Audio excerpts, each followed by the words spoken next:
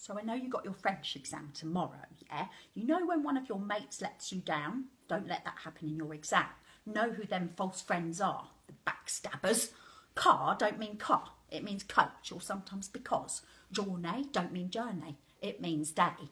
Location don't mean location, it means hire or rental. And bras don't mean bras, it means arms. Bra is soutien-gorge, which means hold up your throat.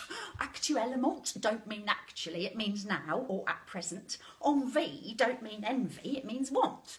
Now, my top tip for the day, if you see an E acute like this, or even a circumflex, you can put an S in there, get the meaning. School, student, respond, establishment, stranger, strangle, astonished, state. That's really cool, isn't it? There's another word, élève, yeah?